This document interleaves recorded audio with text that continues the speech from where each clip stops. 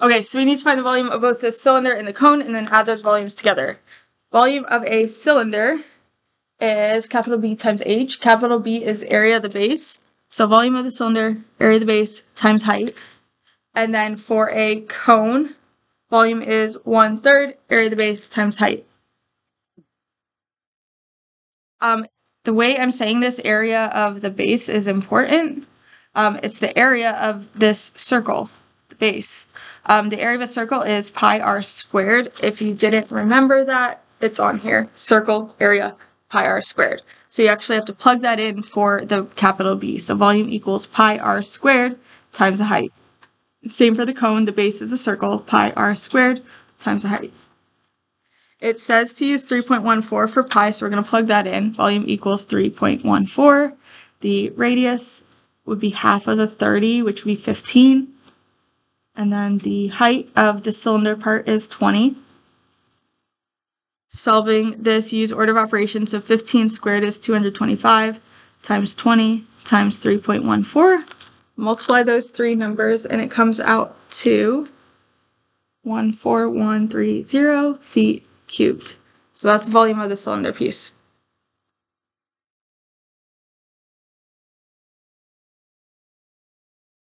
Okay, and then for the cone, volume equals 1/3. Pi is 3.14. The radius of this cone, the same as the cylinder, which is 15 squared. And then the height of the cone, it shows the height of the whole shape is 35. This part's 20. So 35 minus 20 is 15. So we got 15 here.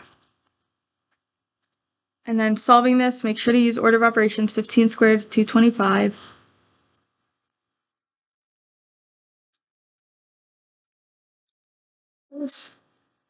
And then in the calculator, 1/3 times 3.14 times 225 times 15 equals this number.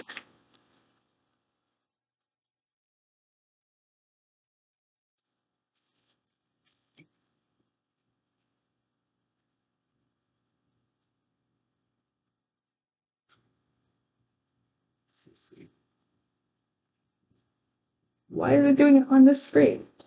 I want it over here. Sorry. Okay, where's the mouse again? Do you see it? Okay. Oh, there it is. Yeah, I was trying to get this over here. I was trying to show you, what I showed you yesterday. So.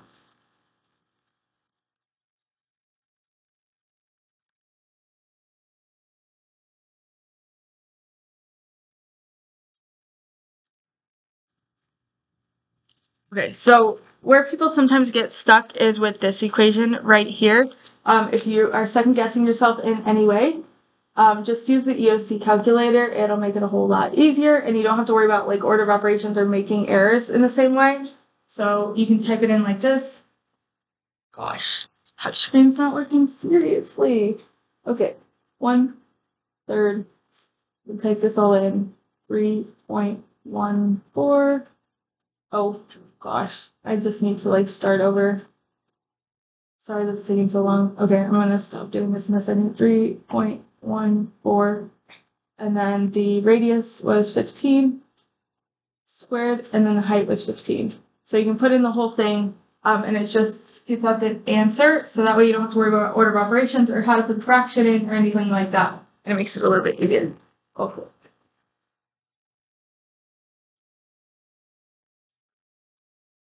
Okay, next. It says, Hannah, and then the next step, once you have the volume of each of these, is to add those volumes together. So you add this plus this, and that comes out to 17662.5 feet cubed. That's B.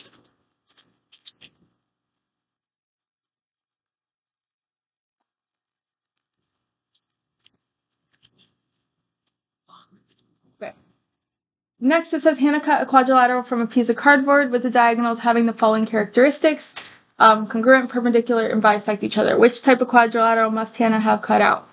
Okay, so I'm going to look at the answer choices and just trying to draw them. So you have parallelogram, rectangle, rhombus, all the sides equal, and it's also parallelogram, and square would look like this. Okay, and it's talking about the diagonals of that shape, so I'm going to just draw the diagonals so I can visually see them and what they would look like. Okay, they're the diagonals. So it says the shape has the diagonals are congruent. So looking at this diagonal is longer than this one, so the diagonals here for the parallelogram, not congruent. Rectangle, the diagonals are congruent, so it could be a rectangle still. A rhombus, the diagonals are not congruent. This is longer and this is shorter, so not a rhombus, cross that out. And then in a square, the diagonals are congruent. We can see that there. The diagonals are perpendicular. We can see in the rectangle, those diagonals don't form a 90-degree angle, so not a rectangle. But in a square, they do form a 90-degree angle. So the answer is square. And bisect each other, yes, they bisect each other like this. Okay. Okay, and then the next one, it says, what is the contrapositive of the statement below? So in this statement, it has hypothesis and conclusion, P, then Q. And then you have to memorize this. This won't be on any reference sheet, but they will ask about it on the EOC. So the conditional is P then Q, converse is Q then P, inverse is not P then not Q, and then contrapositive not Q then not P. So we're doing not Q, so not this part of the statement, then not this part. So it says if a triangle is isosceles, then it has two congruent sides. So if a triangle does not have two congruent sides, so I did not Q, then triangle is not isosceles. So not P.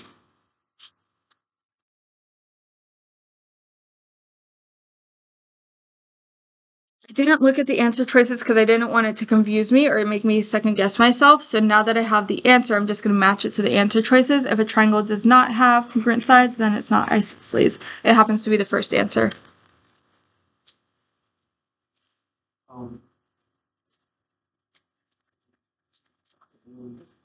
Hmm?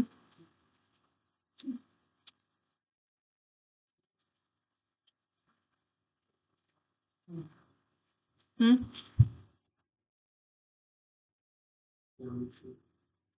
No. So the EOC is like 30% or 33% of your overall grade. But if you fail the EOC, you don't necessarily fail the whole year, only if your grade's like low. Okay. But honestly, probably won't fail it. So, yeah. Anyways, you've been working too hard to fail it. There's no way, unless you just like give up on yourself. Okay. The lot of a building supply store is in the shape of a trapezoid as shown below. The broken line represents the fence used to divide the lot into two parts. What is the length to the nearest whole foot of the fence that divides the lot? Okay, so we need to find the length of this. So this is our X. And the only way to find this length is to use trigonometry. So we're going to use SOHCAHTOA.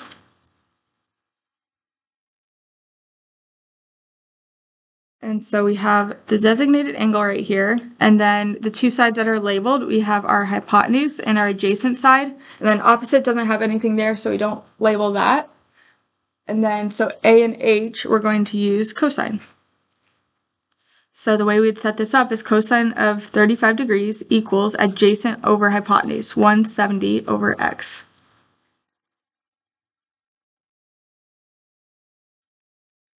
And from here, multiply this by x. Just takes a second to get it set up right.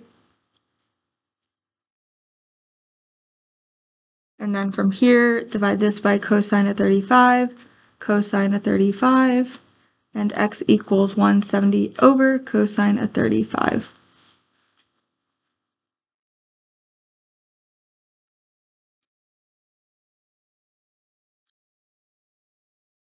Then in the calculator, 170 divided by 35 cosine equals this number. So again, did 170 divided by 35 cosine equals 207.53.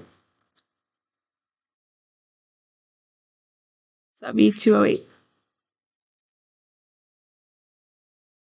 So if you're second guessing yourself about how to put this in the calculator, you could always use the EOC calculator and just put it in exactly like that, and you wouldn't second guess yourself. And then if you get an error or like a negative number, it might be because you're in radians instead of degrees, so make sure that you're in degrees. Okay, the next one, using the figure below, what is the measurement of BAC? So identify the angle BAC. BAC, so it'd be this angle right here. I see a triangle here, so if I just find this angle, I can do 180 minus these two to find this angle. So these two form a linear pair, so they're supplementary, so I can do 180 minus 115 to find this angle, and that would be 65 degrees. And then to find this angle, I can use the angles of a triangle. So the angles of a triangle add to 180. So 180 minus 53 minus 65, and I get 62 degrees.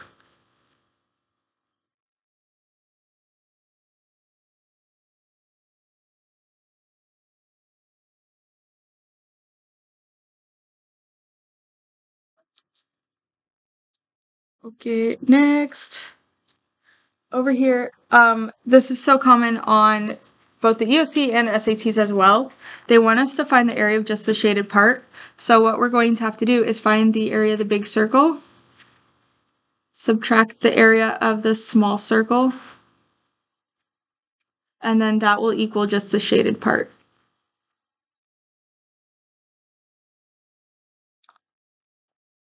So area of a circle, if you don't know it off the top of your head, area equals pi r squared.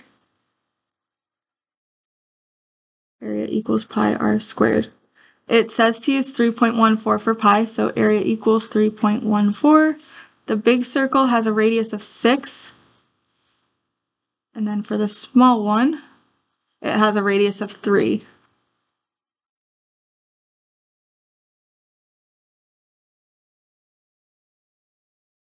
Then from here, follow order of operations, you have to square the 6 first. We get 36 times 3.14, which comes out to 113.04 inches squared. And then the area here, 3 squared is 9. 3.14 times 9 is 28.26 inches squared. And then the last step is to subtract these two to find just the shaded part. So 113.04 minus 28.26 equals 84.78, and that is the shaded part.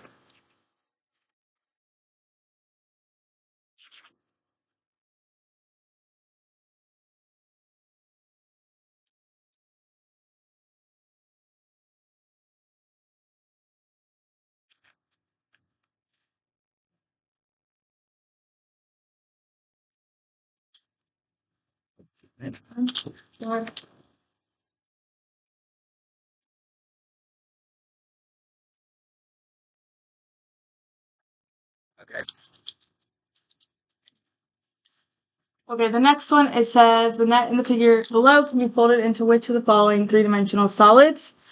So we're trying to figure out which 3D shape. Just reviewing the shapes that are listed here, a triangular prism would have a triangular base like there and here. And then it would have rectangles that go all the way around. A rectangular prism would be kind of like a tissue box. And then a triangular pyramid would have a triangle base and then triangles that go all the way around. And then a square pyramid would have a square base and then triangles that go around, all the way around. So the square pyramid, the net would look like this. Okay, so based on that, what we have here is a triangular prism. So we have the front triangle and the back triangle, and then rectangles that go all the way around it. So like if you were to fold it up. Yeah.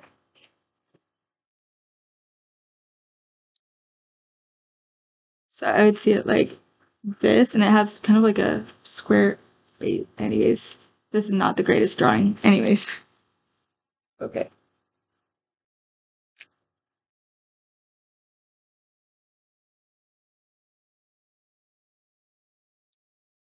Okay, the next question, it says two tetrahedra. Wait a second, what's a tetrahedra? I know, I'm just gonna look it up on Google so I can show you. Okay, so a tetrahedra looks like this. It is like a pyramid, and it has 4 faces. It has all equal triangles, or like congruent triangles. So there's like a triangle on the bottom, and then there's 3 triangles that go all the way around, and that's a tetrahedra. It has 4 faces, and then they're all triangles to make that shape. It's still not working.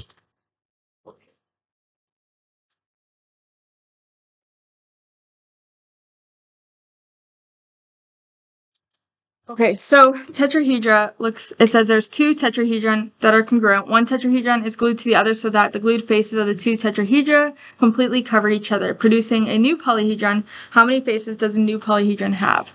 Okay, so I'm trying to draw the tetrahedron. It has a triangle on the bottom, then 3 triangles that go all the way around. And there's a second one where it's like matching up a face. So there's one up here and one down here. So this part would have 3 faces. And then this part would have 3 faces. So therefore, the whole thing has 6 faces total.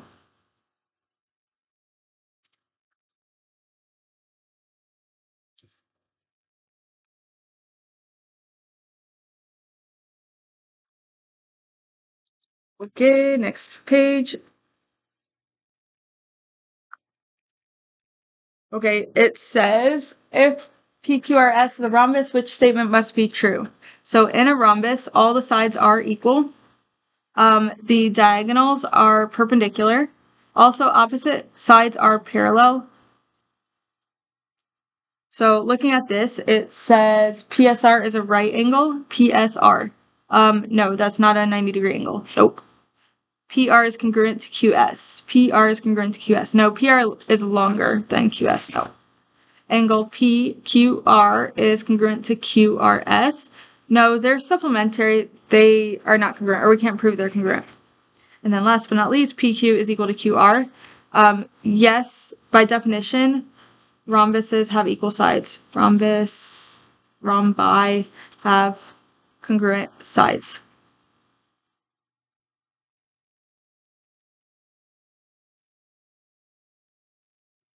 Next question, the measure of each exterior angle of a regular polygon is 45 degrees. How many sides does the polygon have? Exterior angles of a convex polygon equal 360 degrees. So we can take 360 degrees, divide by 45, and that will tell us how many angles the shape has. So 360 divided by 45 is 8 angles. The number of angles a shape has is the same as the number of sides. So it says 8. It's an octagon.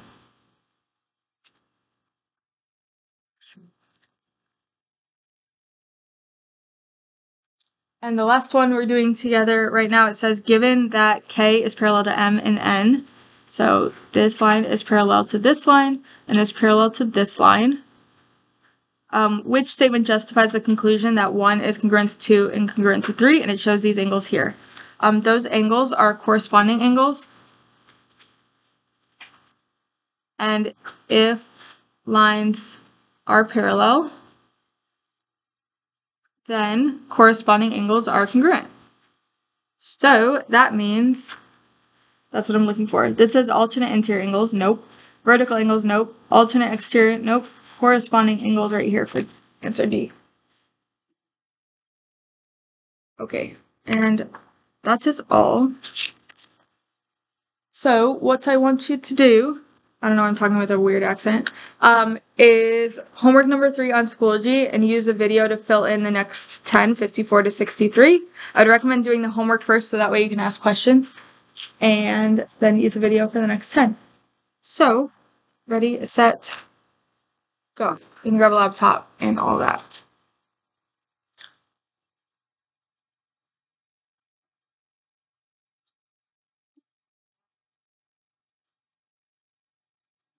Remember to grab your numbered laptop too.